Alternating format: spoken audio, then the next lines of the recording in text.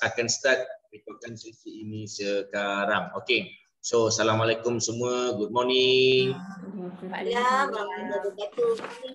Alright, so you guys dalam program CEO Coaching. Program ini kita akan jumpa selama 52 minggu, iaitu selama setahun akan bantu untuk establishkan business you, sustainkan business you dan kembangkan business you. Itulah tagline kami. Wake up, get up, move up. Kita akan establish dulu, wake up. Alright, kita lempang-lempang you yang selesa sangat. Lempang-lempang you yang selalu sedih sangat. Alright, you kena be solid. Wake up dulu, establish dahulu. Alright, firm dahulu.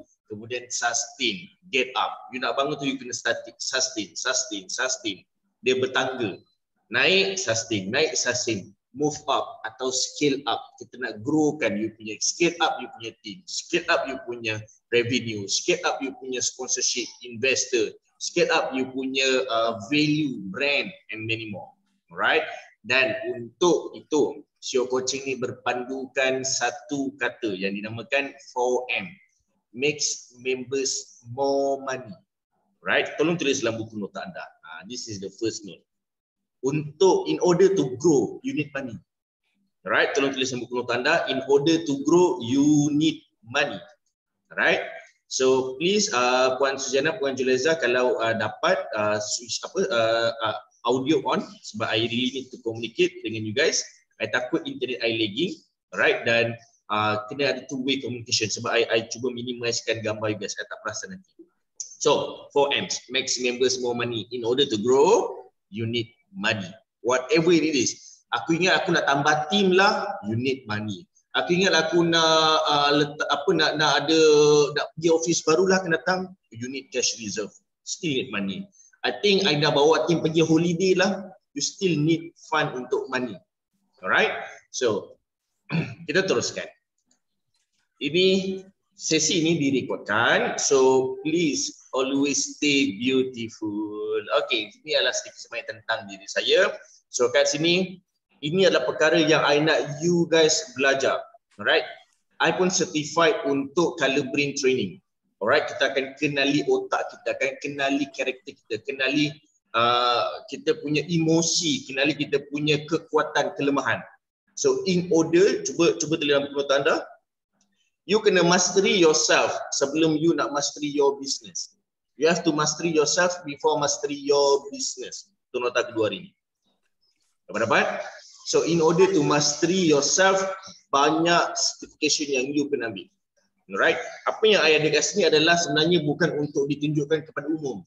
Adalah untuk diri I sebenarnya. Alright? Dulu I segan juga nak letak benda-benda ni semua. Tapi bila fikir balik, oh baru tahu. This is brand. So tolong tulis dalam buku nota anda, nota ketiga, inilah brand yang kita namakan dia personal branding. So kadang-kadang kita segan nak letak, nanti orang cakap apa? Better orang cakap dari orang tak cakap. Alright? Either mereka cakap baik atau mereka cakap buruk, persamaannya mereka ceritakan tentang you. Aktiviti cerita tersebut adalah aktiviti marketing tentang brand anda. Right? Tolong tulis nota keempat. Branding perlu disampaikan. Alright, either in a good way or in a bad way. But after all, dia tetap menyampaikan. Dapat?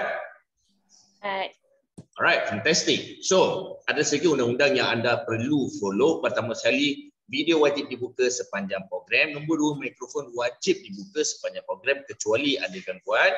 So, please off sekejap dan onkan semula. Kita nak two-way communication. Dan sesi Q&A akan diberikan pada slot akhir. So please tulis dahulu soalan anda. Anda akan diberikan ruang untuk bercakap. Cuma jangan interrupt along the session. Alright, kita try untuk fit in the time. So tolong tulis soalan dalam buku nota anda. Ada satu, dalam buku nota tu ada satu muka surat khas untuk Q&A saja. So nanti kalau you nak tanya, tanyalah waktu tu. Okay. Yang keempat, please rename nama anda. Nama, profession dan juga nombor telefon. Macam mana yang kita dah tengok sini, Puan Juleza, myself, Dr. Mazida, Puan Suzana, sila rename nama anda. Okey. Seterusnya, pastikan anda ada buku nota dan kalau boleh sebaiknya ada pen berwarna. Ni macam pen saya sukalah pakai. Pen ni colourful. Alright, ini sebenarnya highlighter, tapi saya pilih highlighter yang ada highlight punya mata hot dengan highlighter yang dekat bahagian belakang ni pula macam pen. So senang saya nak menulis. Okay. Sebab kalau nota you pun tak menarik, macam mana you nak tertarik membaca balik? Okay. Kalau you suka ayat tu, tolong tulis. Kalau nota you pun tak menarik, macam mana you nak tertarik untuk baca balik? So please guna ayat ni kepada tim-tim anda. Right?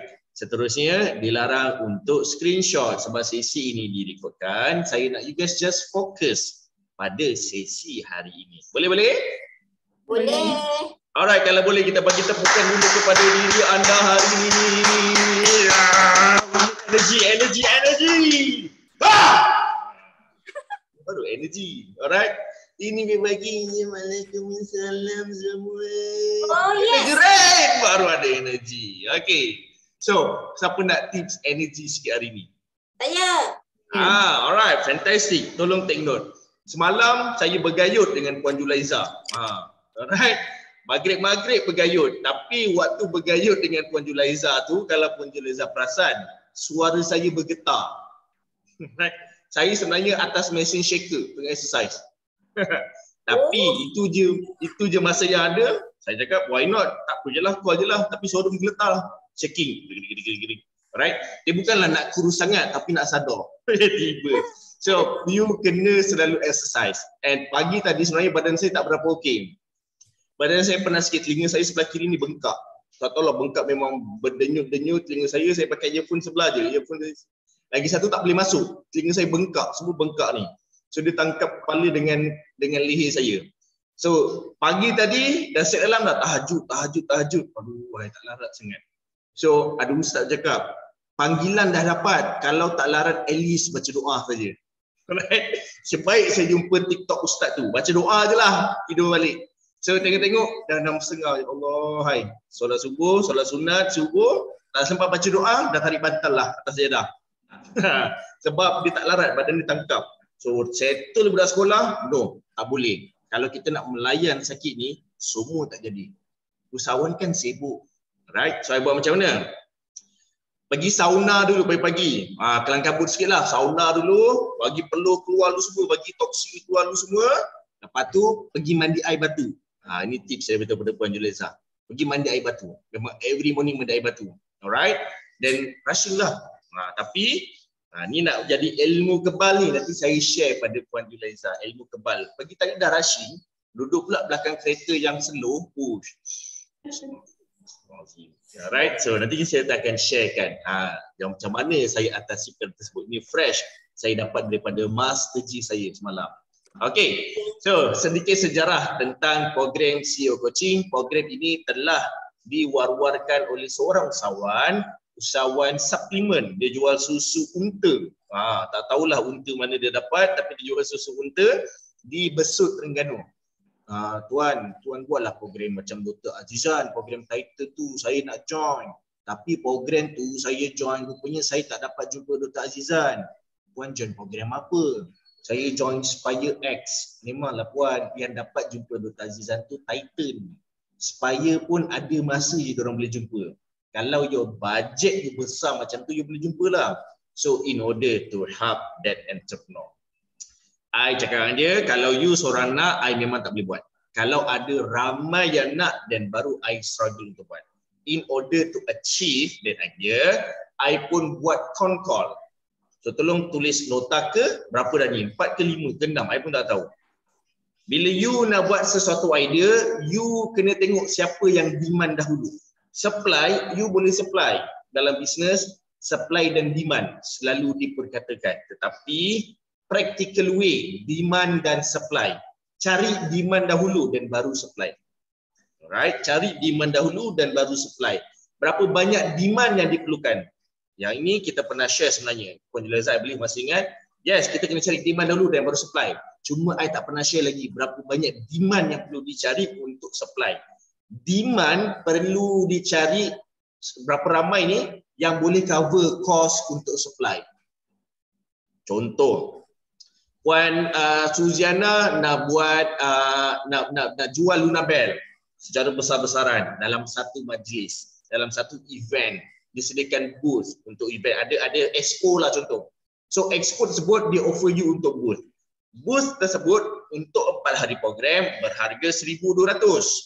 So sebelum you accept that offer, Wan Suzana dah contact you punya client database, prospect database, leads database untuk maklumkan kita akan ada expo dekat sekian-sekian.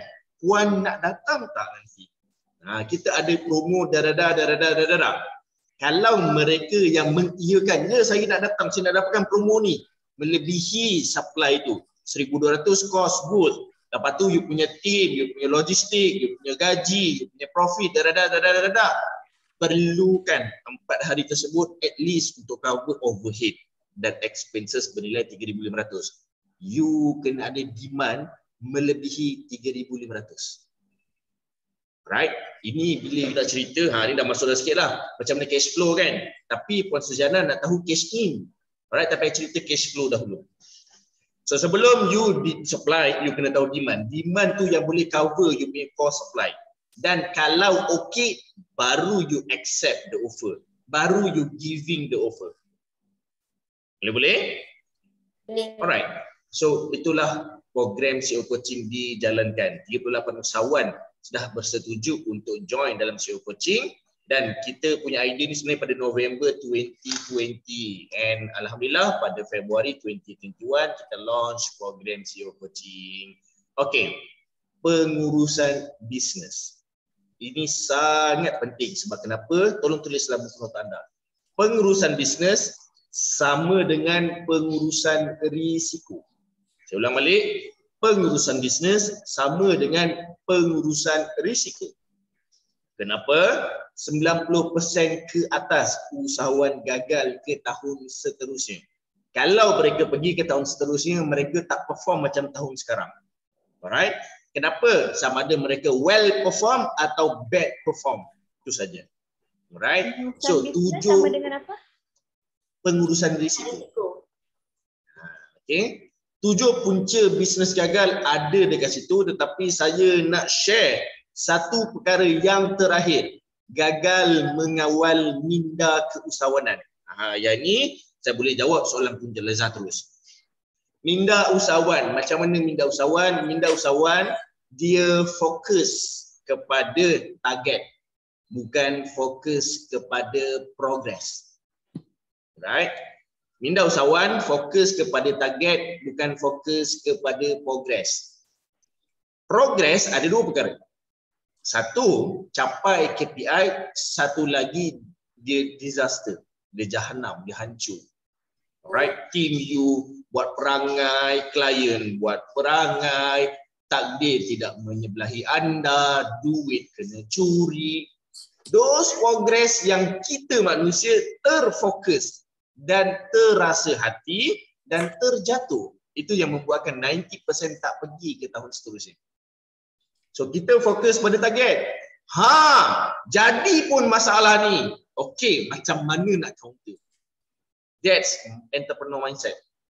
Okey, sebab ini dengan Master G saya semalam. Dia tunjukkan macam mana dia dan dia punya team propose kepada Director of Putrajaya. CEO Putrajaya ni dia propose ini adalah untuk youth punya. Untuk youth hub, pembangunan orang muda, youth, macam itulah. Alright. Macam mana dia nak develop orang-orang muda di Putrajaya supaya jadi produktif. Produktif macam mana? Yang mereka ni jadi usahawan atau tak jadi usahawan, mereka pandai buat duit. Dan mereka datang balik ke Putrajaya selepas tamat belajar di luar negara dan bangunkan balik Putrajaya. Ini sebenarnya idea Tun M. Dah buat dulu dah. Dia hantar rakyat Malaysia ni, anak-anak muda ni keluar negara belajar dan balik dan berbakti pada negara balik. Dan Tun M pun follow idea Mak Saleh yang dah buat macam tu. Okay. So, dia buat macam mana? Dulu zaman British, keluar, pergi belayar, pergi jajah sana, patah balik dan kita kongsi sama-sama. Right? Zaman British, zaman Belanda, zaman Portugal, zaman macam-macam zaman lah, semua dah buat perkara yang sama. Alright? So, idea ni diberikan kepada mereka. So, in order untuk mengawal mindset usahawan, you kena fokus pada target. So, kat sini my Master G tu dia buat apa tahu?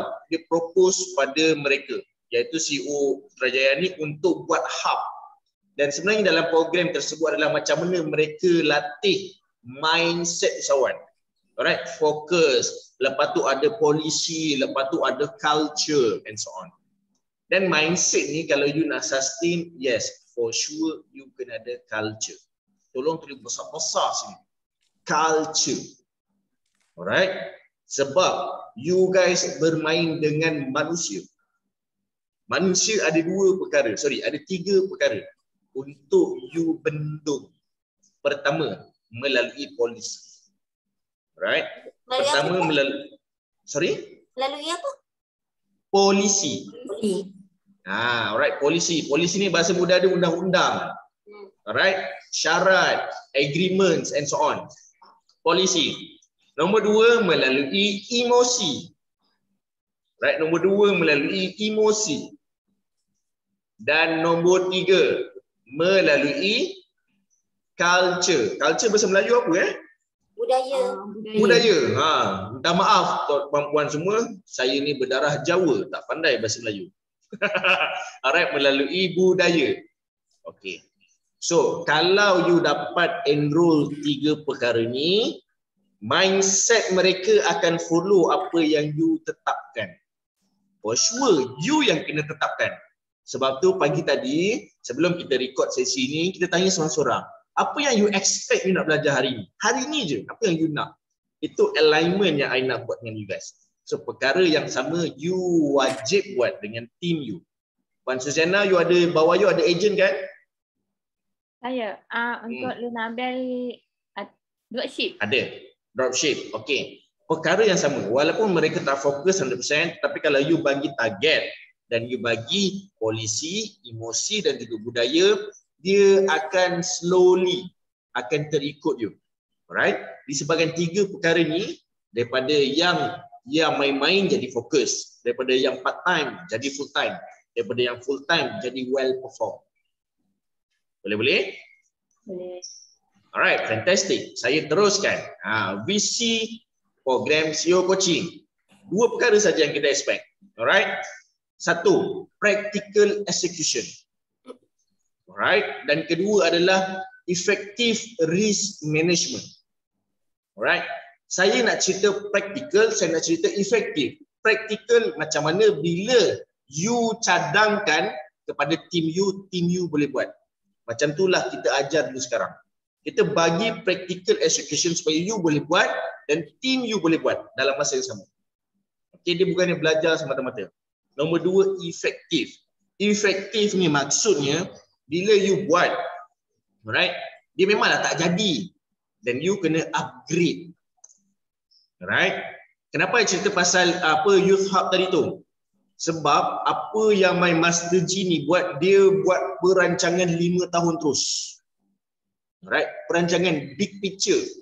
Tapi nak jadikan dia praktikal dan praktikal dan juga efektif, mereka buat roadmap untuk 5 tahun, tetapi mereka hanya fokus untuk setahun, in detail, in numbers. Tolong tulis tanda tanda. Bila nak cakap detail planning, dia must put numbers. Alright. Kalau you punya angan-angan, you punya dreams, kalau you punya vision tak letak nombor, dia akan jadi dreams, yang akan jadi impian. Sebab tu you kena letak nombor. Alright. Apa nombor tu kita akan pergi pada slide seterusnya. Alright. Sebelum saya go through, saya nak dengar dahulu pengalaman daripada Puan Suziana. This is very random, no worries. Can you share pengalaman you last week, your first day join CEO coaching? Apa pengalaman yang Puan Suziana alami? Share dalam jangka masa 2 minit saja. Very short. Silakan Puan. Okey, terima kasih Puan Coach Kimmie. Pengalaman saya untuk last week yang saya masuk CEO coaching, ilmu pengetahuan tentang big why, maksudnya macam tentang diri kita sebelum kita teruskan bisnes kita. Alright. So, you dah jumpa you punya big why? Okey, sudah. Apa itu? Sharekan sikit. Big why saya macam saya cakap dengan coach, saya buat bisnes untuk bantu keluarga dan ramai orang. So saya nak freedom dalam financial. Alright. Apa yang you cakap ni big picture. You kena narrow down lagi. Boleh? Nanti kita akan go to narrow down. I share myself. I nak duit banyak supaya I boleh bantu my wife, bantu my kids, bantu my mom, I boleh bantu anak yatim. Dan my target, I nak buat satu masjid untuk jadi kubur I nanti. Supaya bila orang datang masjid tu nampak kubur I dan kat situ sila bacakan Al-Fatihah untuk Kimmie Abdullah. Itu yang I nak. Tapi tu big picture. Yang small picture, yang lebih narrow, I nak buat apa? I nak cari duit gila-gila supaya my wife tak payah lagi masuk pinggan. My wife tak payah lagi kemas rumah. Kita nak ada bibi seramai mungkin. Contoh macam tu lah. Ada bibi yang ni, bibi uruskan budak, bibi uruskan ni and so on. That's my target. That's my goal. Right? So, you are the big picture. You kena narrow down. Go niche. Dalamkan lagi. Apa yang you nak kena dapatkan dulu. Boleh-boleh? Boleh. Right. Terima kasih. So, ini adalah kita punya core value. Alright? Dalam CEO coaching, kita buat perkara berpandukan 3 perkara. Iaitu relationship, nombor 2 recognition dan nombor 3 accountability. Tadi saya dah cakap kan, kalau vision tanpa nombor dia akan jadi angan-angan. So apa nombor tersebut? 5 prinsip nombor. Minit, jam atau tarikh. Berapa hari bulan sampai berapa hari bulan, jangka masa, berapa kuarter, 3 kuarter, 2 kuarter atau 8 tahun atau 5 tahun jangka masa. Berapa ramai pekerja, berapa ramai pelanggan, supply dan demand, berapa RM yang masuk, berapa RM keluar, berapa RM simpan, berapa RM yang kena invest. Right? So it's all about numbers. Boleh-boleh? Boleh. So put your vision into numbers. 5 nombor yang ada dekat skrin ini. Okay. So ini adalah sedikit summary dari program CEO Coaching. Sesi kita dah sesi ke-42 hari ini dan 9 usahawan, dan 10 usahawan sebenarnya masuk hari ini, termasuk Dr. Mazidah, dan transaksi 255,000. 25 pekerja telah masuk, 36 golden ticket, dan golden ticket ni I nak you guys take note, bulan 12 kita akan buat satu training, business blueprint training, dan I nak you guys semua join. Dia akan jadi golden ticket ke-37. Free untuk anda ahli CEO Coaching. Dan kita punya konsultansi dah melebihi 190 jam. Okey. Ini adalah kita punya aim, target. You masuk CEO Coaching, you wajib dapat 3 ni. You wajib struggle untuk 3 perkara ni. You datang coaching tapi you tak praktis dekat you punya business, you tak dapat result. Waktu ni salahkan diri you. Kenapa tak buat? Kenapa tak praktis? Kenapa tak ada action yang konsisten? Tolong tulis dalam buku nota anda. Konsisten, right? Tolong tulis dalam buku nota anda. Konsisten you dapat bila you disiplin. Konsisten you boleh dapat kalau you ada disiplin. Apa itu disiplin? Disiplin ni, you penat ke, you sakit ke, you lambat ke, you tak tahu ke, you tetap buat juga. Itu disiplin. Ini saya dapat dari HRDF punya Shifu, Gercom nama dia. Saya tanya dia, bro, what is consistent means to you? Dia cerita lah, rada-rada. And what is discipline? Apa yang you faham tentang disiplin? Apakah itu disiplin? Kimmie, macam ni Kimmie. Disiplin ni, kalau you sakit ke, you nak mati ke, you kenyang ke, you lapar ke, and so whatever, you tetap buat juga. Sebab you tahu you kena buat. Itu disiplin. So, pagi tadi, I ingat balik Jericon cakap, no, disiplin. You sakit macam mana pun, pedulilah. Sebab, kalau 12 tahun lepas, you boleh go through sampai hari ni, kenapa hari ni sakit sikit pun you nak, macam tak larat lah. Faham tak? So, you kena disiplin. Boleh? Boleh. Alright, fantastic. Seterusnya, pertama adalah jualan. Kita target minima RM300,000. Puan Suziana mungkin macam tak berapa confident benda ni. Sebab Puan Julaiza dan juga Dr. Mazidah dah pernah lalui. RM100,000 tu dah biasa. Alright. Puan Suziana, RM300,000 ni sebenarnya tak hidung masing, masam. Alright. Semua ada. Alright. It's easy kalau you tak fokus kepada progress. You fokus kepada target. Alright. Kalau you fokus pada progress, Allah rahmat RM300,000 ni mestilah tak boleh tidur ni, mestilah kena kerja macam ni, mestilah kena invest macam ni. Sebab tu you heartbroken. Fokus kepada target. Boleh Puan Sujana? Maksud fokus kepada target macam mana? You, contohlah target dia RM300,000. RM300,000 setahun. Dan fokus pada target. Alamak, dah kena buat macam ni, kena tipu pula, dah habis dah RM2,000. Okey, tak apa. Fokus pada target. Sebab itu wajib. Kena tipu, wajib. Kena kencing, wajib. Dikencing, wajib. Semualah kena kencing. Alright. Semua kena tipu. Dalam bisnes wajib. Alright. I nak you set dalam otak you dulu. Alright. You kena tipu, benda ni susah, you sakit, you kena tikam, you heartbroken, orang tak support you, orang herdik you. Itu wajib dalam bisnes. Alright. Ramai usahawan dia tak expect benda tu dan bila benda tu jadi dia heartbroken gila. Apalah tak biar aku dengan Allah ni, sudahlah Allah dah tak nak bantu aku, jadi syirik terus. Alright, sebab you tak expect benda-benda macam tu. Aku sujud siang malam, orang yang tak sembahyang pun dapat duit lebih. You terus habislah you punya iman. Okay, you kena expect benda tu. Dia ada satu pepatah daripada Navy US, kalau tak silap lah. Everybody wants to go to heaven, but first you must die. Semua orang nak pergi syurga, tapi tiket nak pergi syurga you wajib mati dahulu. Semua orang nak kekayaan, tapi wajib susah dahulu. Semua orang nak bangun, syarat bangun wajib jatuh dahulu. Faham? Alright, fantastic. Dan in order untuk dapat ratusan ribu ringgit ke jutaan ribu ringgit, you need human. You need human. Okay. So kat sini saya boleh bantu soalan target pada Dr. Mazidah. Bila you nak team management, you kena ada sistem, Dr. Mazidah. Alright. Kita target at least team you grow 30% pada setiap tahun.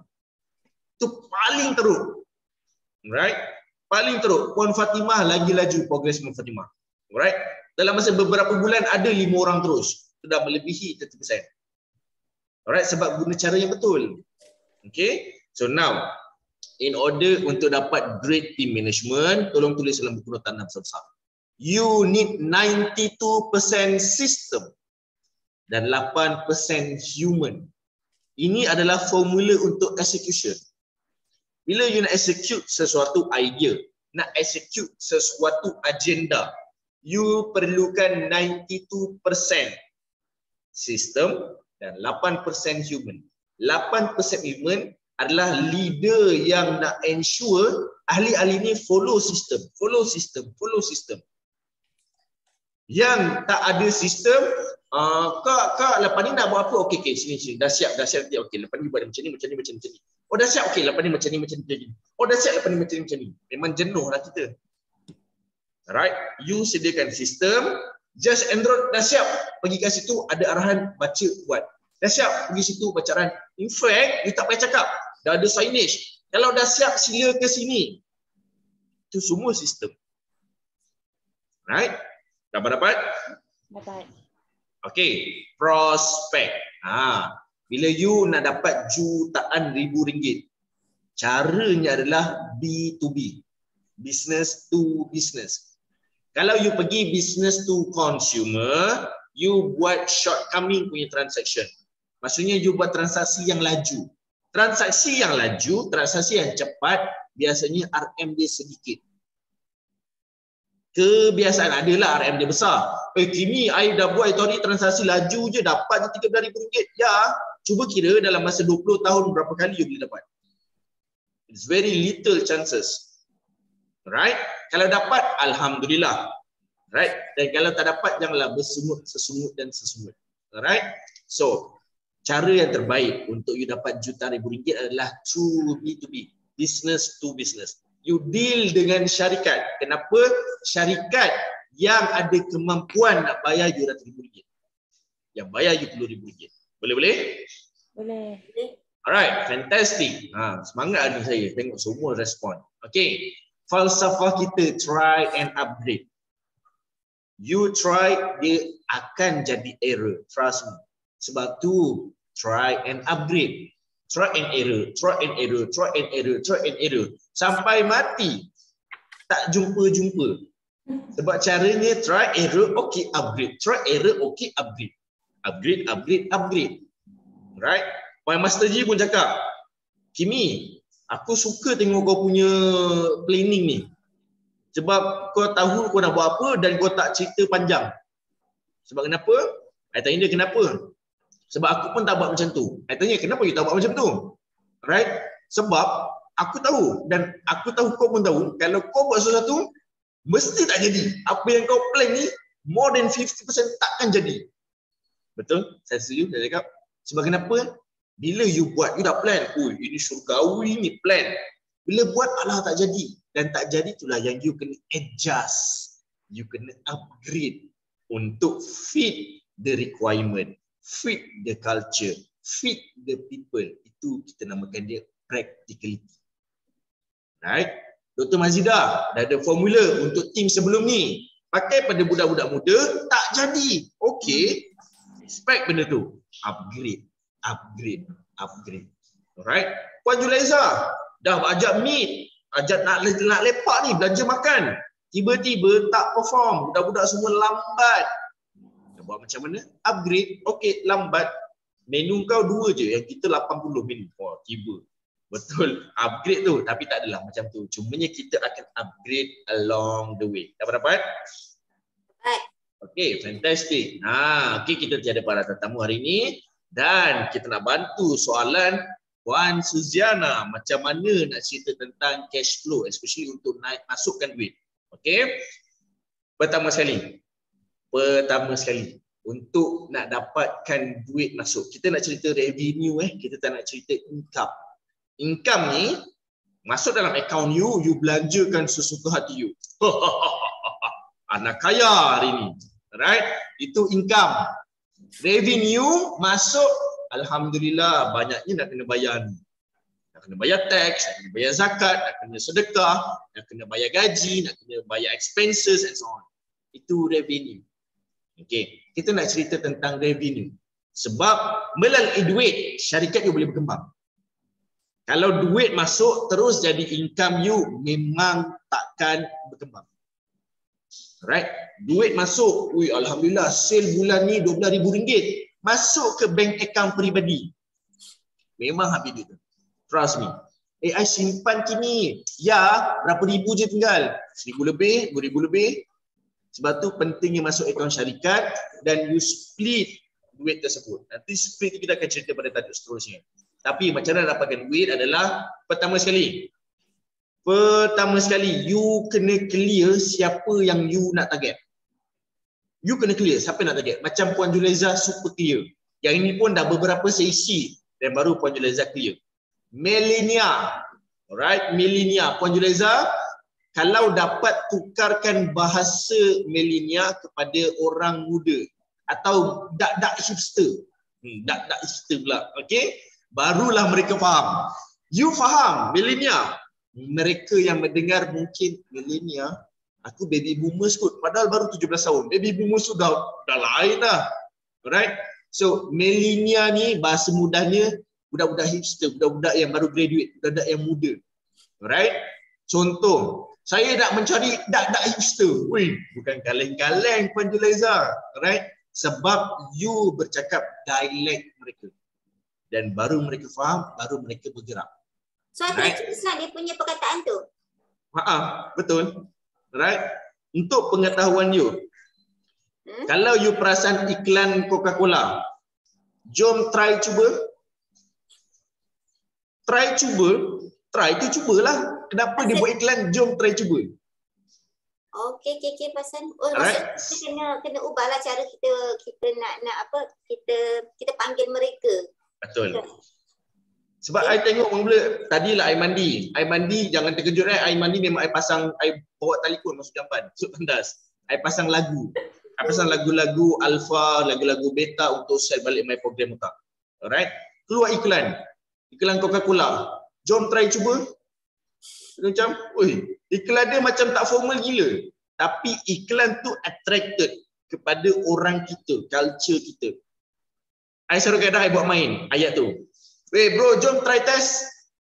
Jom try test. Right? Jom try test cuba. Semua letak. Alright? Sebab ayat dia berbeza. Maksud dia sama. So, Coca-Cola pakai ayat tu untuk dapatkan bonding dengan pendengar. So, you perlu ayat tersebut. Okay. Pertama, you kena kenal siapa prospek you supaya you boleh set dialect untuk tarik perhatian mereka. Nombor dua, you kena tahu mereka ni di mana. Sebab ramai antara kita, saya memang cover seluruh Selangor. Saya punya bisnes ni, saya memang kita ambil klien seluruh Selangor. Tak, you tak boleh ambil macam tu. Dia boleh, tapi you tak boleh. Trust me. Sebab dia menyusahkan you punya time management. Alright. Hari ni contohlah dekat Selangor lah, ambil myself. I duduk Setialam. Hari ni 2 appointment kat Setialam. Tiba-tiba Damansara call. Okay, Damansara ni good money. Pergi. Tapi jalan jam. Lepas tu pula dah balik kat Shah Alam pun ada. Dekat area Puchong lah, Puchong. Lepas tu tiba-tiba Ampang call. Pergi Ampang. Dan you banyak buang masa pada logistik dan pada trafik. It's very not practical. So kita ubah cara tu, kita conquer locality. Whereby you expert dalam radius 10 km kawasan you. Right, to maximum. Lagi kecil radius, lagi bagus. Dan benda ni proven waktu MCO. Okey, kita dah buat apa? PKPD ke apa entah. You dah boleh bergerak dalam kawasan 10 km. Waktu tu I ketawa gila-gila. Inilah I ajar dulu yang diorang cakap, Kimmie, mana boleh nak dapat duit, klien sikit. Now kau rasa. Right? Sebab kenapa? It hits me. Bila MCO, my client dekat Bangi, my client dekat Bukit Jalil, my client dekat Negeri Sembilan, dekat Nilai. Kita bila MCO, border semua tutup. Semua sempadan semua tutup. Waktu tu income I negatif 75,000.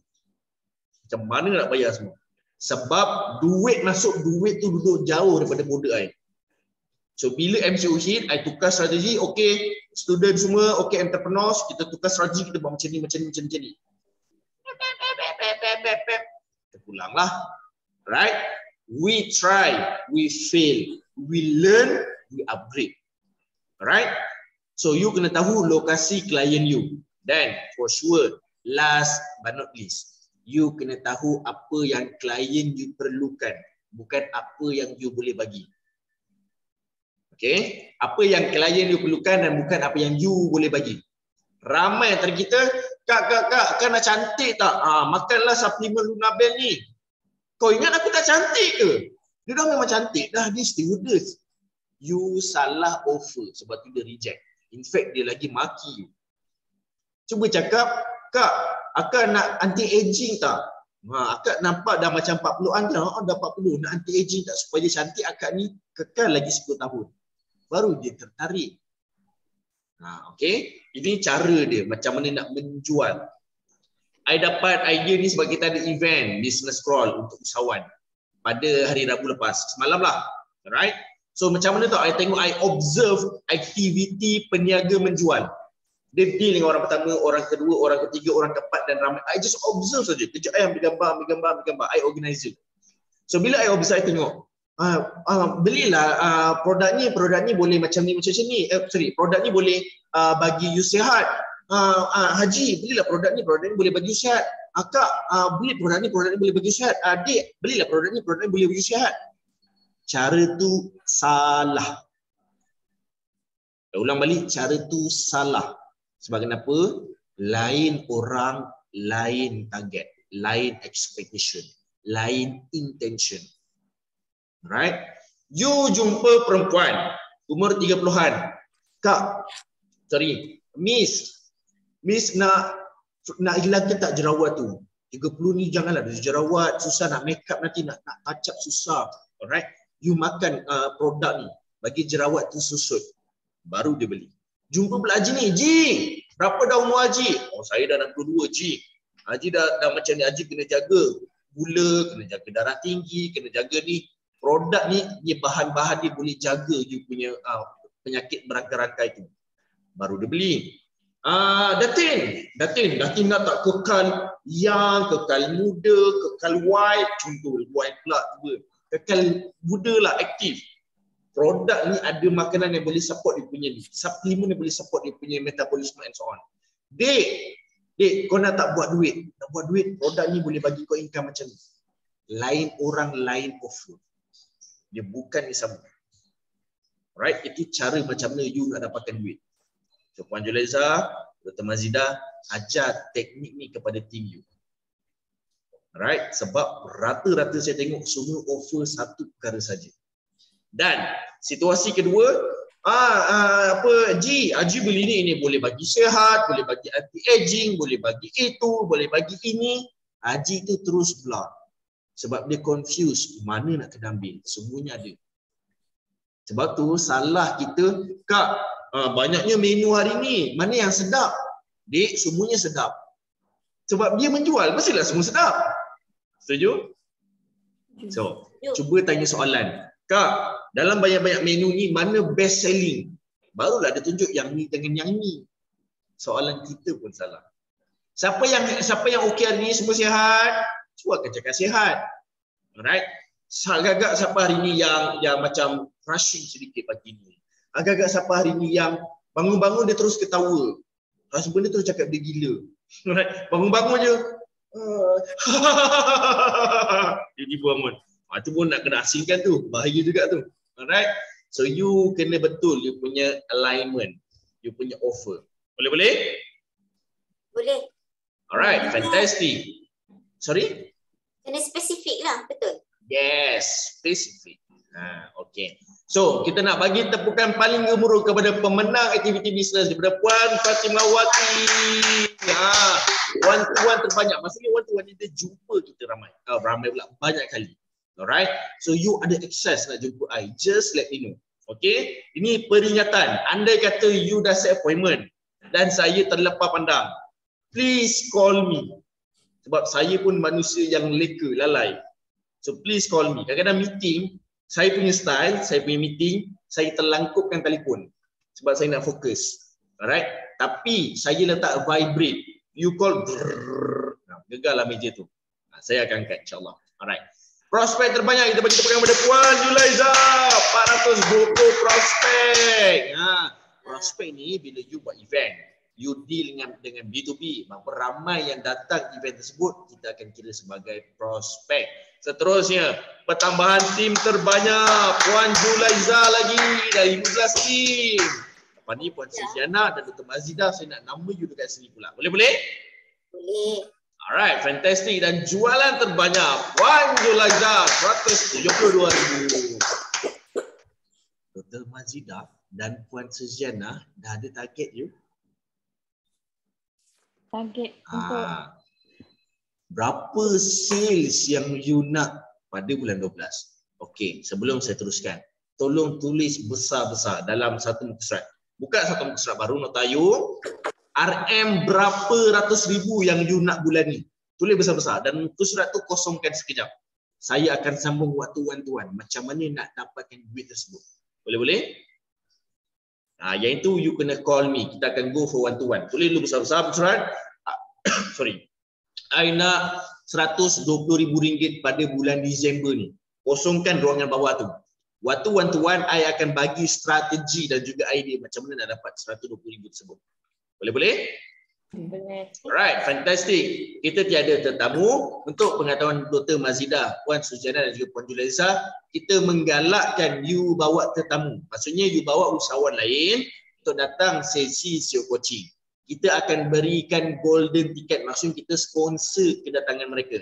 Satu seat bernilai RM250. So mereka datang secara percuma, I sponsor. Kenapa? I nak you faham. Bila mereka datang, kita akan ada same expectation, same alignment. Mereka ni akan jadi you punya tag team. You akan berkolaborasi dan you berhak monetize network mereka dan mereka akan guna pakai network you. Kita exchange network. So ini adalah aktiviti bisnes. So kalau you tak membawa usahawan lain datang, I risau kita akan makin menguncuk. So gunakan platform ini sebaik mungkin. Boleh? Boleh.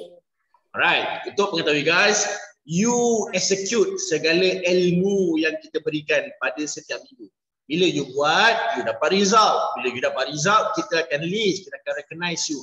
You pemenang itu, pemenang ini, dan ini sebagai reward dia. I hadiahkan lagi reward tu sebab you deserve untuk dapat lebih lagi. Ini kita bagi additional slot kepada you.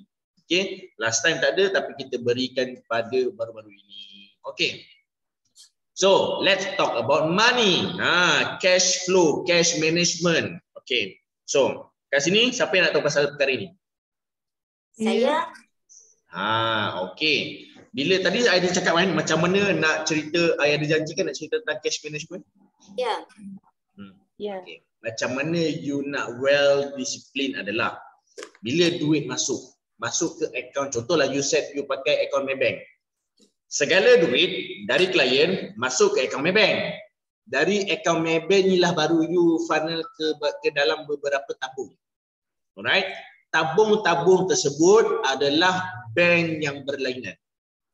Jangan letak, okay, I ada Maybank, okeylah, percentage ini untuk ini, percentage ini untuk ini, percentage ini untuk ini. Tapi duit itu semua dalam satu bank. Trust me, you akan terpakai. Alright, asingkan terus. Contoh, sales pada bulan Disember totalnya adalah RM120,000. Okay, ni I bagi my target yang I buat untuk 2022. Kita letak untuk fund 2%. Maksudnya you nak pergi bercuti, you nak belanja makan, you nak happy hour, 2% saja dari revenue tersebut. Alright? Kemudian apa lagi? 60% adalah untuk bayar overhead dan expenses. Saya akan letak macam tu. Okey, lagi 10% untuk cash reserve. Alright? 10% adalah untuk cash reserve. Cash reserve inilah yang you perlukan untuk standby. Andai kata, kita nak beli kereta syarikat. Alright, you nak apply loan bank. Loan akan tengok mana cash reserve you. Inilah allocate budget dia. Alright, inilah yang you akan keluarkan duit untuk bayar deposit. Alright, so cash reserve dari kat situ 10%. Seeloknya, try untuk manage you punya percentage. Kalau boleh, yang terbaik cash reserve 20%. Alright, kalau dapat. Macam ni myself I tak dapat. I dapat 10% saja. Okay, go for 10% dahulu. Kemudian apa lagi? Zakat, sedekah kita allocate for 5%. Alright, zakat 2.5%, another 2.5% I letak untuk sedekah. Alright, apa lagi? 10% lagi. Sorry. 10% adalah untuk grow. Alright. Sekejap I check dia.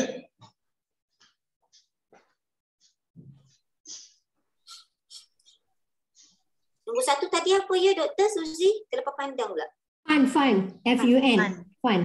Untuk bercuti, untuk apa semua. Itu berapa persen? 2%. 2. Lagi? Okay. Lepas tu overhead expenses. Okey.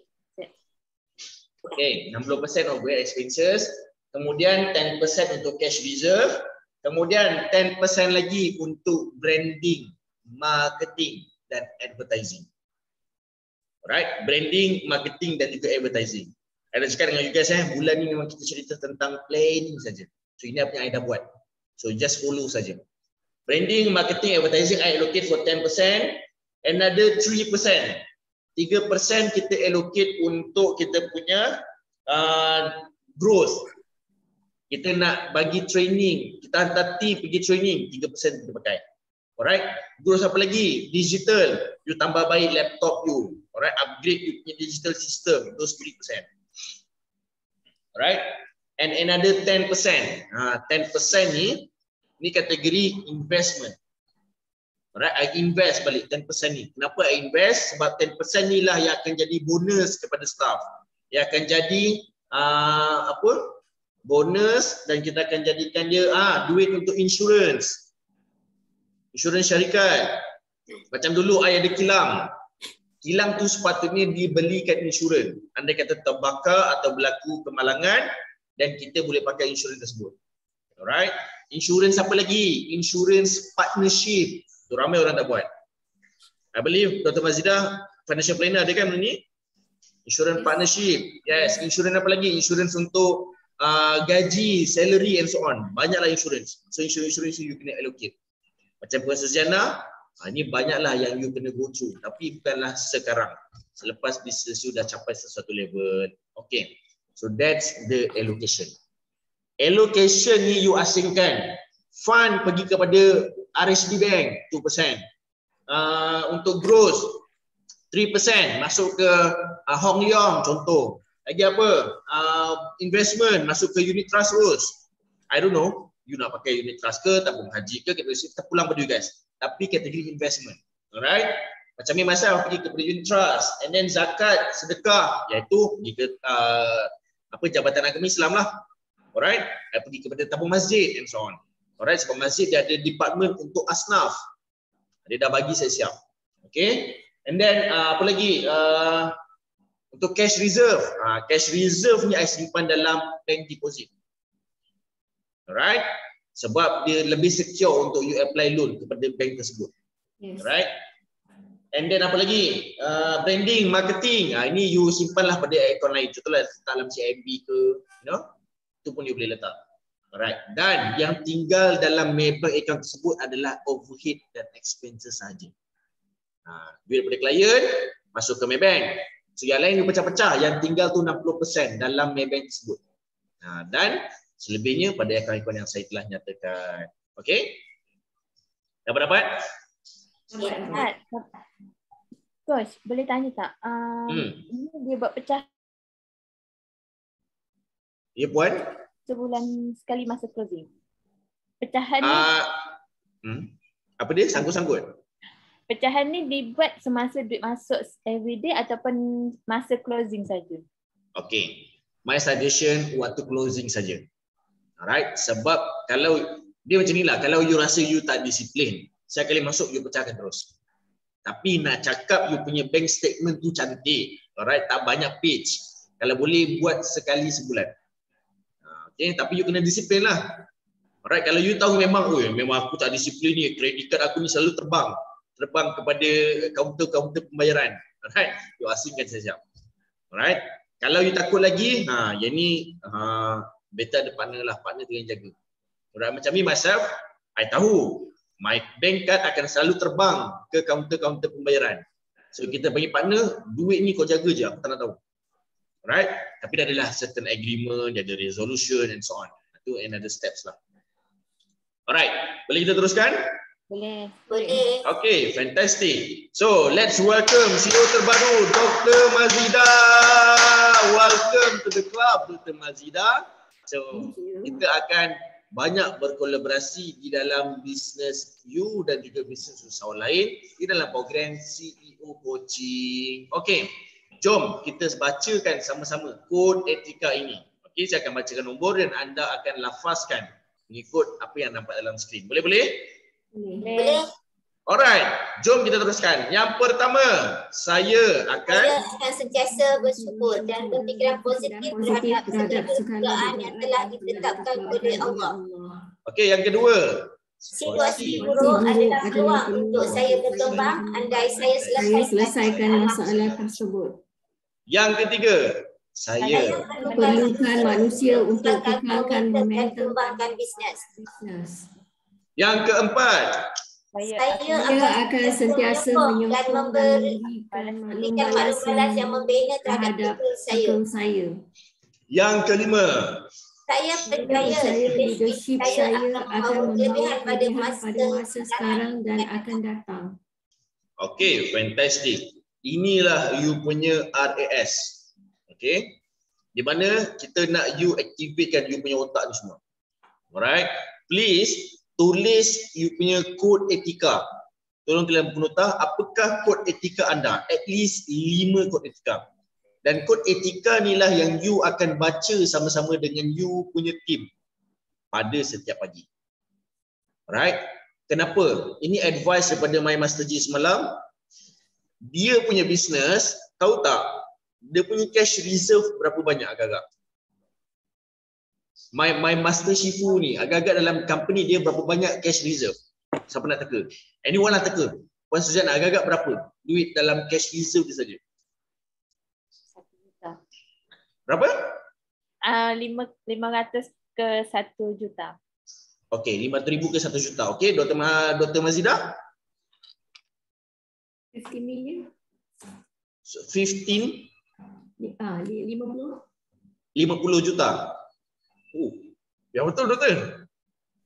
Banyak Tahu tu. bisnes apa? Tak tahu apa bisnes dia buat. Alright, tak apa. Puan Julaiza agak-agak berapa? 500,000. Alright. Sebenarnya saya tanya pada Dr. Mazidah tu, I nak tengok macam mana reaksi Puan Julaiza. Dia terus macam okay. So, ya, dia memang 10 juta. Cash reserve dia adalah 22 juta. You bayangkan cash reserve 10% tu, dia punya 22 juta. Bayangkanlah bisnes dia berapa ratus juta transaksi. Okay. So dia punya bisnes ni dia adalah antara company yang boleh ada akses kalau dekat Asia Tenggara ni nak ambil peralatan kereta api. Nak ambil kaunter mesin pembayaran kereta api melalui company saja dekat Asia. Nak ambil rel kereta api related dengan kereta api, dia punya company saja yang dibenarkan untuk ambil. Right, dan bisnes dia international, memang besar gila this guy. Inilah yang cakap, I minta advice waktu MCO dengan pakar dalam industri. Memang power gila Mama ni. Dan I cakap, Kimmie, bodoh gila kau ni, kau minta nasihat dari pakar dan kau ambil masa 2 bulan untuk follow steps dia. Nasihat dia. Kau dah cakap ini bodoh gila. Umur dia berapa? Dia 44 kot, 43, 44. Nampak mudanya. Alright. Dan dia cakap, Kimmie, kalau saya cakap, tuan boleh coaching saya ke? Boleh jadi mentor saya? Boleh, Kimmie. Kau letak 300,000 dalam akaun aku dan aku jadi mentor kau. Itu dia punya duit. You guys, I minta berapa? Mahal ke? Tak. I jumpa dia 300,000 tu sebulan sekali 2 je dapat jumpa dia. Right? 300,000 dia punya kos. Okay? Silah, sebab orangnya pun power. Saya cakap dengan dia dan I selalu ingatkan myself dan juga you guys. Bila you minta advice dari expert, dia pakar, dia dah buat, dia dah lalui proses tu. Kenapa you nak still considering? In fact, ada yang tanya, Coach Kimmie, perlu ke saya ambil coaching ni? Saya rasa macam, aku salah tanya ke kau salah cakap? Tu je. Right? So, tapi after all berpandu kepada pemahaman masing-masing, berpandu pada hidayah masing-masing. Right? Walaupun nama you Hidayah, tu exception. Alright? So, I believe tak ada nama Hidayah lah kat sini. Tapi yang menonton di YouTube ni kalau ada nama Hidayah, fikir-fikirkanlah, mintalah tukar nama kalau tak dapat Hidayah tu. Okay. Seterusnya, golden session. Saya nak mempersilakan anda semua untuk tanyakan apa-apa jenis soalan related to jualan, rekrutmen ataupun branding atau yang lain-lain supaya anda boleh dibantu oleh saya sepanjang sesi ini. Silakan kita mulakan dengan Puan Julaiza. Apa soalan Puan? Okey, yang pertama sekali, bagaimana cara kita nak, macam saya lah, bagaimana cara saya nak aktifkan balik ejen-ejen yang dah sendu ni. Okey, walaupun saya dah cuba, saya nak cakap saya buat yang terbaik tu mungkin tak terbaik lah, tapi saya dah cubalah buat sesuatu. Ada tak Tuan Kimmie boleh beri saya idea? Sebab sebelum ni macam kita dah, yang saya dah buat, saya kata okey, kalau you nak you follow, you tak nak you terpulang lah. Tapi kita masih ada beri peluang lah pada mereka sebab mana tahu kan dapat hidayah. Kan? Jadi untuk tahun baru ni saya nak cuba bangkitkan mereka kembali, bagaimana mereka bangkit seawal-awal mereka mensyukuri bidang ni. Sebab bila dia dah 3 tahun 4 tahun ni jadi lain lah. Okay. Ada soalan seterusnya? Okay. Yang kedua pula, saya nak request satu lah. Saya punya apa ni? Reward. Sorry? Reward untuk bulan November. Okay. Okay, I nak boleh tak Tuan buat satu, bukan seminar lah, one to one session bersama dengan anak muda, apa ni, budak hipster ni, I punya agent hipster ni kan, untuk sesi beri mereka semangat dan mungkin cara untuk diorang bersedia untuk tahun 2022. Sebab sekarang ni momentum diorang tengah laju ni. So saya tak nak diorang apa tu nanti down. Okay, boleh? Yang ini sesi ni Puan Julaiza minta, dan this is your reward sebenarnya pada bulan November. Tapi saya nak minta izin Puan Julaiza, boleh tak kalau kita bawa masuk sekali Puan Suzjana, Dr. Mazida dan juga Puan Fatimawati untuk join sekali? Boleh. Saya boleh beri idea. Alright, fantastic. So I nak you guys join sekali dan kita akan set masa tersebut. Okay, cantik. Puan Julaiza ada soalan lain sebelum kita teruskan? Tak ada. Okey, terima kasih Puan Julaiza. Boleh tak kita teruskan dengan Puan Suziana? Soalan Puan. Okey, tadi saya ternampak kejayaan Puan Julaiza, dia dapat prospek 10 seminggu. So saya nak tanya, macam mana nak dapatkan prospek agent yang berkualiti dan banyak dalam masa yang singkat macam Puan Julaiza dapat tu? Dia dalam masa 1 minggu, kalau tak silap saya tadi dia dapat 10 pasukan. Betul tak? Okey, itu tim. Tim. Okey, alright. Maksudnya tim. Prospek ni orang yang akan membeli. Yang tim lah, tim. Bukan. Okey, tim. Okey. Alright. Okey, tak apa, nanti saya akan bantu. Ada soalan lain? Yang kedua, contoh macam saya beauty advisor untuk Lunabel. Macam mana saya nak maksudnya macam perlu ke saya buat proposal untuk saya masuk ke sebuah syarikat ataupun organisasi untuk saya mempromosikan produk saya? Okey, alright. Okey, fantastik. Ada soalan lain? Tak ada, itu saja. Okey, terima kasih. Boleh tak kita teruskan dengan Dr. Mazida? Okey, ada 2 soalan. Yang pertama, tadi Tuan Kimmie ada cakap kita nak kawal minda usahawan kan? Kita kena fokus pada target. Okey, kita tak boleh fokus pada progres. Okey, itu interesting. Pada saya memang sangat menarik sebenarnya sebab dia more to macam result oriented lah.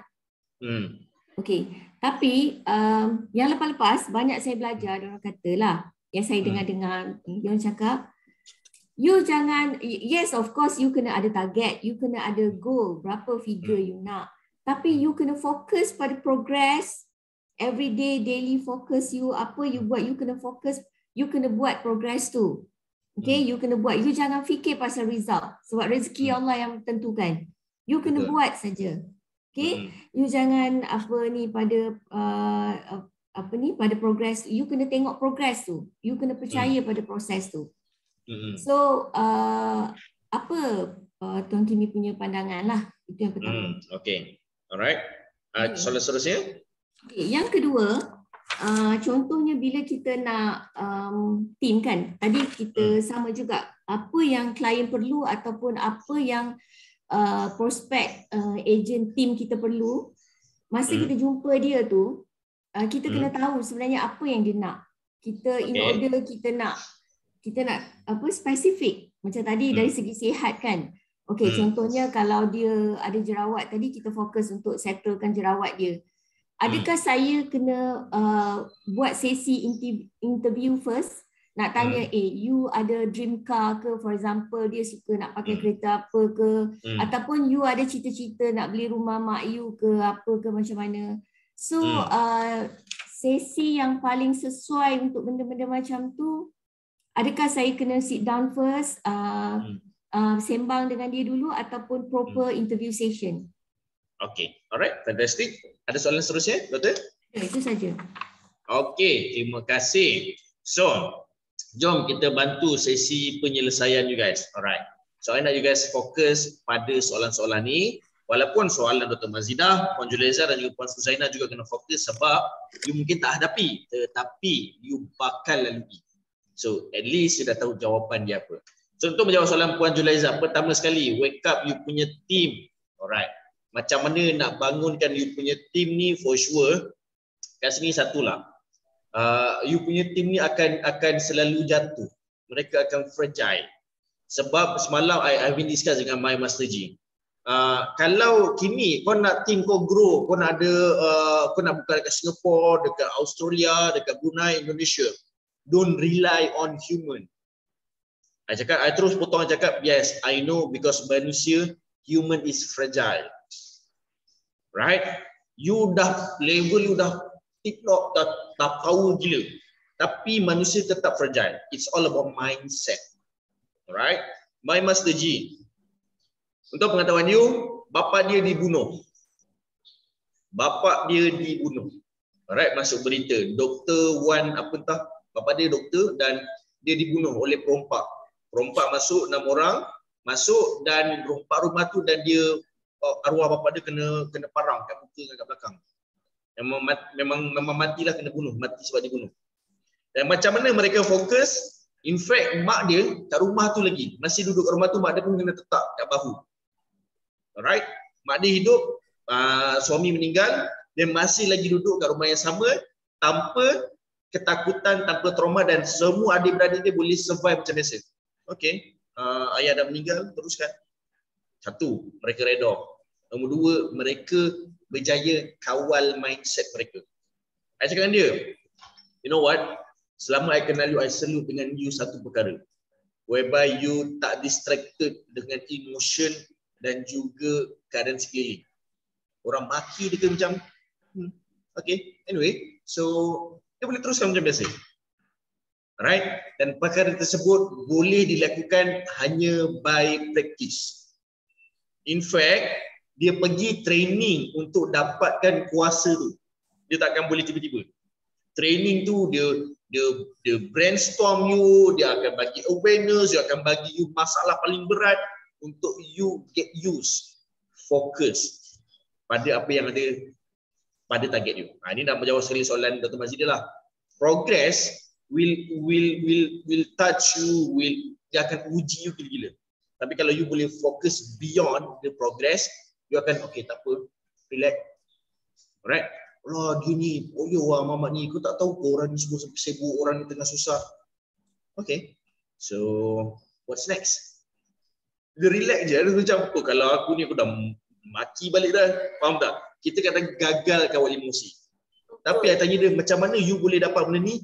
Dan yang satu cakap, dia cakap lah, dia pergi training, dia belajar itu, dia belajar ini. Tapi Kimmie, after all, it's by practice. You kena selalu practice dan it takes years. Ambil beberapa tahun untuk dapat level macam dia. So untuk bangunkan tim Puan Julaiza, for sure, you kena, ni macam semalam lah, I dah pernah bantu you dalam phone call, bawa mereka ni pergi ke rumah orang-orang tua. Okay. Alright. Dia akan nampak dan dia akan dengar semua cerita mereka ni. Acik dulu misal, nenek dulu tak sempat buat macam ni, atuk dulu dah buat macam ni, rasanya macam ya Allah, serba salah pula. All this menyesal, serba salah, tak sempat, nak buat tapi tak dapat and so on. Semua akan dengar kalau mereka datang ke rumah orang tua ni. Kalau boleh team you guys bawa mereka ni semua pergi jumpa rumah orang tua ni at least sebulan sekali. Rumah yang berbeza kalau boleh. You bagi exposure pada mereka. Nombor dua, you bawakan sesi dengan orang-orang berjaya pula. Ni dah dengar dah, benda-benda tak best. Bawa pula dengar benda-benda yang best. Bawa contohlah, you ada kenal kawan you, sangat berjaya, rumah banglo. Babe, kalau aku nak minta tolong kau boleh. Aku tengah nak motivate tim aku ni. Boleh tak kau bagi kata-kata semangat dekat tim aku? Dan kalau boleh nak buat dekat rumah kau supaya mereka nampak kejayaan macam kau dan jadikan kau idola mereka. Rumah dia banglo, 80 tingkat, bawa pergi rumah dia. Alright? Ajak ngopi tak apalah, makan nanti aku sponsor, aku belanja, aku panggil catering. Tapi duduk kat rumah kau supaya mereka dapat inspirasi dan jadikan kau idola mereka. Ya, benda tu I buat. And orang cakap, Kimmie, kau ni tak malu ke follow-follow pergi rumah orang? Tak, aku tak kisah kau nak cakap apa. janji aku dapat makan dekat sini, makan dekat sini. Mindset aku dapat makan, emosi aku dapat makan. Dan for sure lah pergi rumah orang kaya, makan pun sedap. Right? So kita pun dapat makan. So 3 jenis sarapan yang you kena bagi pada mereka. Mindset, emotion dan juga yes, makan mulut lah perut mereka. Okay. Membantu Puan Julaiza? Okay, membantu. Alright, untuk motivation dan kita akan go through satu sesi nanti dengan mereka. So untuk membantu Puan Suziana, cara dapatkan tim yang ramai, caranya adalah bila you buat sesuatu event. Kalau you nak best result yang banyak. Contohlah you nak dapat sales yang banyak. You tak boleh pergi B2C, business to consumer, you tak boleh deal seorang-seorang. You kena pergi business to business, you kena deal terus ramai-ramai. Dia adalah satu majlis. So kalau you nak dapat team yang ramai, you tak boleh recruit seorang-seorang, you kena recruit secara ramai-ramai. You kena buat satu majlis, Business Opportunity Program, BOP. Alright. Macam mana nak jadi usahawan suri rumah? Okay, you buatlah. You walaupun suri rumah, walaupun you part time, tapi you boleh buat at least RM3,000 sebulan. So panggil ramai-ramai datang. Sekali datang tu 30 orang, 50 orang. Sebab kenapa? Lagi ramai yang datang. Tolong tulis semua tuan-tuan. Lagi ramai yang datang, chances untuk recruit lagi besar. Kalau kita ambil ratio kalau 10 prospek yang datang untuk recruitment, mungkin 1 atau 2 saja yang akan jadi agent you. So kalau you tahu itu adalah ratio dia, 10 orang datang, 1 atau 2, kita ambil 1 je lah. 10 orang datang, 1 orang akan jadi agent. So kalau you nak 5 orang jadi agent, kena ada 50 orang yang datang majlis. So majlis tu nak buat apa? Contohlah, kita nak buat bacaan doa selamat ni. Datanglah rumah ai. Contoh majlis juga tu. Buat makan-makan. So you ajaklah kawan-kawan. Tapi yang you jemput ni adalah orang yang ada kualiti untuk jual Lunabel. Yang pandai bercakap, yang cantik, yang pandai bergaya, yang memang mencari duit, yang memang otak dia nak kaya. Orang yang betul datang pada tempat yang betul. Alright, ajak mereka ni saja. Atas tiket doa selamat. Ini doa selamat apa ni Suzy? Oh, doa selamat supaya bisnes aku terus berkembang. Oh, kau buat bisnes apa? Ada satu ruang tu, corner tu produk dia saja. Oh, kau buat bisnes ni ke? Dan waktu itulah slowly you approach. Bolehlah try lah nanti. Dan perkara ni boleh dibuat untuk Puan Julaiza dan juga Dr. Mazidah juga. Right, cuma orang tak pernah buat. Saya pernah tengok orang buat. Bapak bagus gila idea ni, tak terfikir pula. Faham tak? Datang kita ada buat talk ni tentang business opportunity. Nak recruit lah ni, tak nak lah datang. Alright? So you tu kalian datanglah aku buat doa selamat ni kat office. Okay, bila? Barulah orang datang. Alright? So, dapat? Pasal Jana? Alright, nombor 2, proposal untuk companies. Yes, jawapan dia perlu. Inilah yang kita buat dalam CEO coaching. Kalau you nak ada sales yang besar, Puan Suziana, saya kalau boleh tak nak ajar you macam mana nak jual kotak per kotak. Tak. Saya nak ajar you macam mana nak jual carton by carton, lori by lori. Itu kita nak buat kat sini. Dan cara tersebut boleh berlaku kalau you propose pada companies. Contoh. Tapi untuk buat game ni, you kena ada network yang besar. You kena ada kenalan yang besar. Contoh Lunabel. You supply kepada team untuk grooming Asia. Mana-mana team Asia yang baru recruit steward dan stewardess, mereka ada grooming program. Macam mana nak menyelam, macam mana nak berenang, macam mana nak surf atas kapal terbang, kelas English, kelas cuci rambut, kelas makeup. Dan juga waktulah you propose produk Lunabel. Tuan Haji, kalau boleh mereka ni you supply kepada mereka supaya mereka cantik dalaman juga, bukan cantik luaran saja. So you supply, stewardess kali recruit 200 orang, 120 orang. Ambil 120 kotak supply kepada mereka. Satu kotak berapa harga dia Puan? Ada kalkulator tak? Ada. 120 orang kali dengan RM130 satu kotak. Cuba kira berapa? Ada tak? Cuba kira. Saya ambil kalkulator juga. Okey. 120 orang event tu kali dengan RM130 satu kotak berapa? 15,600. 15,600 sekali hantar. Okey ke? Okey. Okeylah sangat. Memanglah okey. Itulah yang kita nak buat.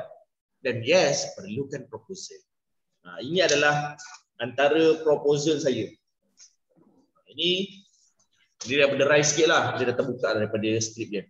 Ini adalah untuk marketing. Proposal untuk marketing. Jadilah dia punya introduction dia, lepas tu my branding, my outcome, lepas tu pula ada dia punya modul, modul dia berapa hari, berapa apa program dia and so on. Lepas tu modul hari kedua. Okey pun ada.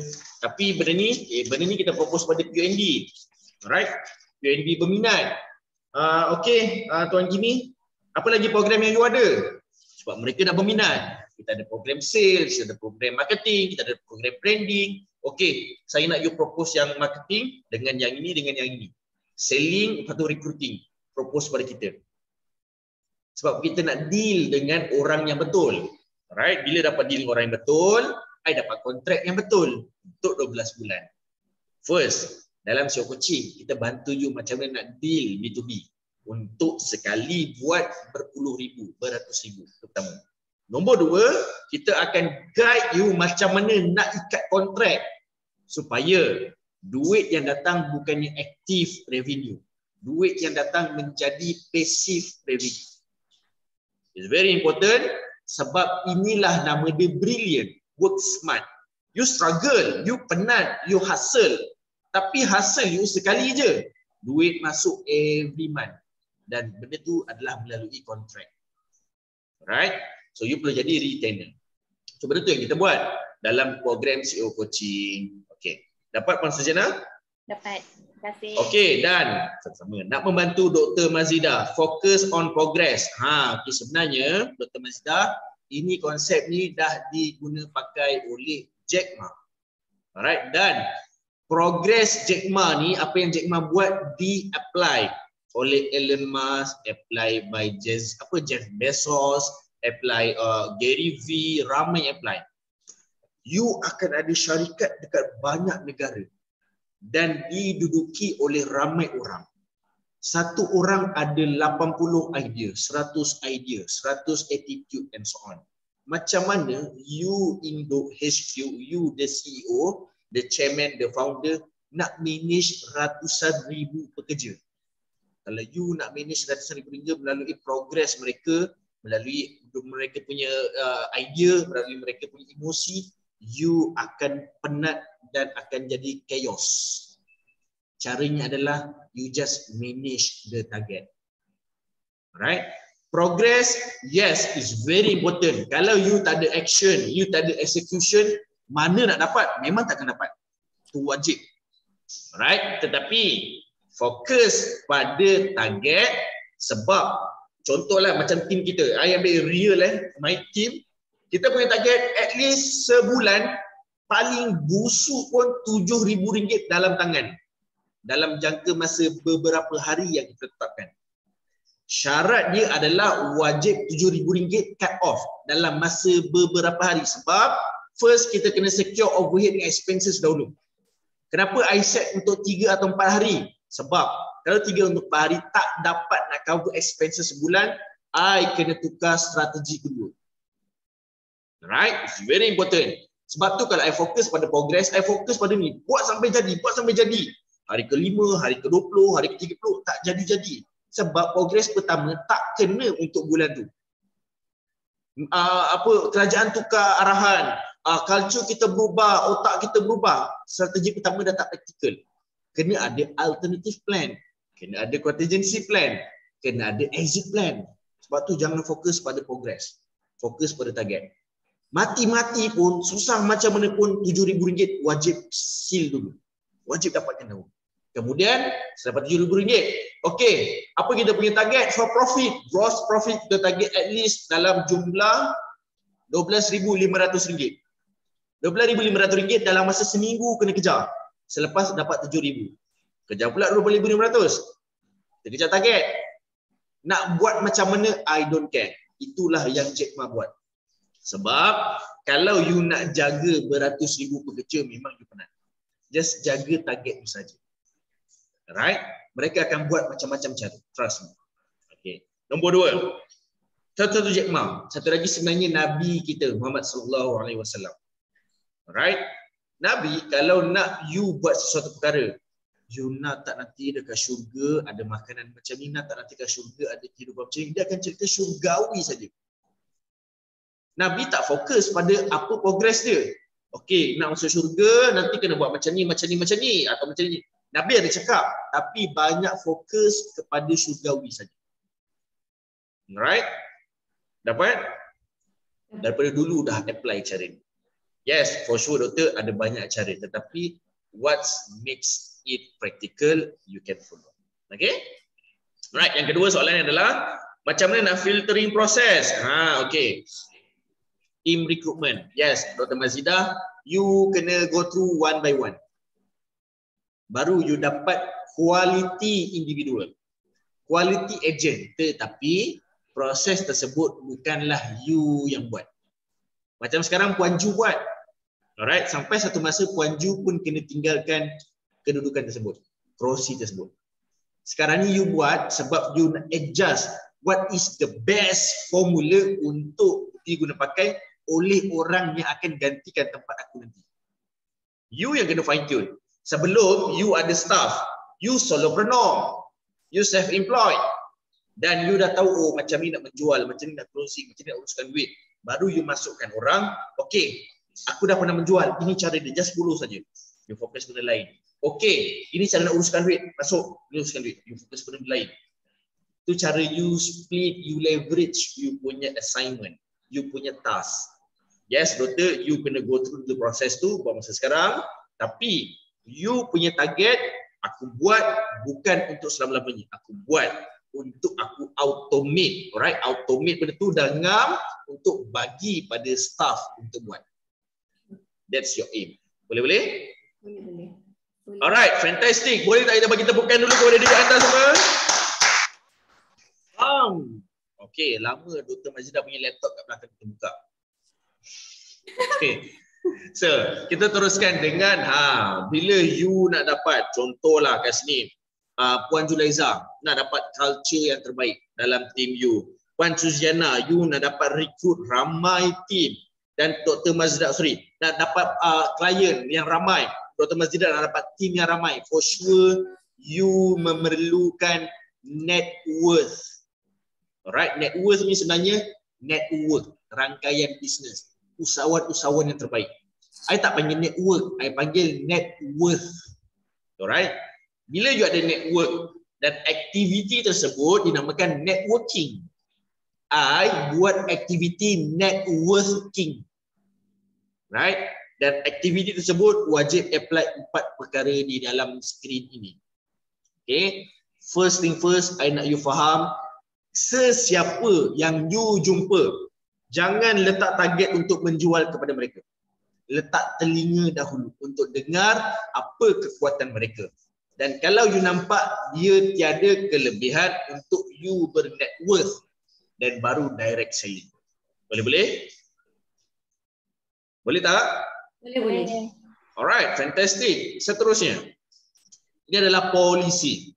You wajib untuk buat one to one only if you nak bisnes you berkembang. Alright? Dan kalau you nak one to one, tolong kejar saya. Alright? Trust me, semua orang sibuk dan I believe my worth, I sibuk kepada anda semua. Kalau saya dapat sibukkan diri saya kepada Puan Julaiza, kepada Dr. Mazidah, kepada Puan Suziana. Sebab kenapa saya rasa worth? Sebab bisnes you berkembang. Right? So please call me, ganggulah saya. I okay. Alright? Sebab kenapa? Ada usahawan yang kontak saya, Tuan Kimmie tolonglah bantu saya. Boleh Puan. Tapi kalau saya bantu secara percuma, kenalah ikut waktu ke lapangan saya. Dan kalau you nak saya bantu you secara direct, for sure berbayar. Right? Dan yang bayar saja saya letak keutamaan. Especially CEO coaching. Sebab ada banyak program yang berbayar. Tapi saya utamakan CEO coaching. Sebab kenapa? Ini adalah my signature. Dapat? So please do one-to-one dengan saya untuk saya bantu selesaikan masalah you dan bagi best strategi. Okey, seterusnya. Ada ke soalan lain tambahan sebelum saya teruskan? Yes, Puan Suzy. Tuan Kimmie, boleh ke kalau yang sesi one-to-one tu dengan Tuan Kimmie, kita set tu hari apa yang kita nak. Contoh macam saya nak setiap hari Selasa jam 10 pagi. Macam itu. Every Selasa kita buat dengan Tuan Kimmie. Boleh tak macam tu? Okey. Dulu kita memang buat setiap hari Selasa atau hari Isnin. Dulu hari Isnin Puan Ju? Ya, hari Selasa, sorry. Setiap hari Selasa. Bermula 9.30 pagi sampai 12.30 tengah hari. Alright. Kenapa kita dah tak buat? Sebab dulu ramai yang tak available waktu tu. So kita terus stop buat. Alright. Tapi kalau Puan Suziana no, setiap 9.30 pagi I nak buat. It's okay. Just call me. Alright. Okay. Alright. Kalau boleh you beritahu awal lah so that I boleh lock my schedule. Okay, baik. Okay, fantastic. Ada soalan lain? Tak ada. Okay, Dr. Mazidah, Puan Julaiza, ada soalan? Tak ada lagi. Puan Julaiza ada? Tak ada. Okay, saya teruskan. So please, saya nak you guys fokus kalau boleh seeloknya. Setiap hari anda di media sosial ataupun secara fizikal, please tambahkan you punya net worth. Tambahkan you punya net worth. Facebook adalah satu platform terbaik. Bukan Facebook lah. Kesemua social media adalah platform terbaik untuk I berkenalan dengan orang Brunei, dengan orang Singapura, dengan orang Australia dan orang Indonesia secara serentak. Walaupun strangers, I build relationship sebab I need them in future. Untuk apa? I tak tahu lagi tapi I tahu I perlukan. So please ada mindset tersebut untuk build your net worth. Untuk pengetahuan you guys, ramai usahawan buat perkara macam ni secara senyap-senyap dan inilah menjadi personal brand mereka. Rata-rata pangkat CEO dekat company GLCs dan company-company yang besar dekat luar negara, mereka dilantik sebab net worth mereka. Sebab nilai kenalan mereka, nilai value mereka, nilai knowledge mereka, nilai kewangan mereka. Mereka dilantik position sebab perkara tersebut. So starting from today, please build your net worth. Boleh? Boleh. And for sure, bila you nak execute events, alright, ada 3 jenis individu. Leader for sure will be you, player adalah orang yang diamanahkan untuk buat atau expert untuk buat. Bukan you yang buat. Kalau boleh, appoint someone untuk buat, then for sure ada buyer. Kepada siapa you nak buat benda tu? Ada 3 orang ni. Sebelum you buat apa? Okay, aku ada idea nak buat booth. Fikir 3 perkara. Aku ada idea nak buat proposal. Fikir 3 perkara. Aku nak pergi buat macam ni lah untuk bisnes aku. Fikir 3 perkara. Boleh? Boleh. Alright, fantastic. So, jom kita ambil gambar. Okay, betulkan dah tudung anda. Janggut anda semua betulkan. 1, 2, 3. Okey, lagi satu sekejap.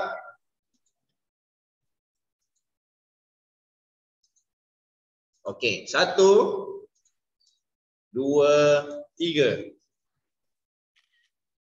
Okey, so puan-puan semua, sesi hari ini banyak belajar? Banyak.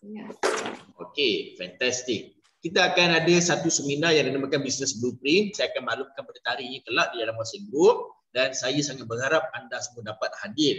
Sesi ini kita sponsor dari kategori Golden Ticket. You deserve untuk dapat dan please attend. Okay? Terima kasih kepada para CEO yang hadir pada sesi hari ini. Okay? Please be disciplined. Alright? Susah macam mana pun, penat macam mana pun, sakit macam mana pun, tak larat macam mana pun, buat juga. Boleh? Boleh. Alright, fantastic. Itu sahaja daripada saya. My name is Kimmie Abdullah, Business Management Consultant. I wish to see you very soon. Assalamualaikum. Salam. Terima kasih semua. Salam. Terima kasih. Bye. Terima kasih semua. Sama.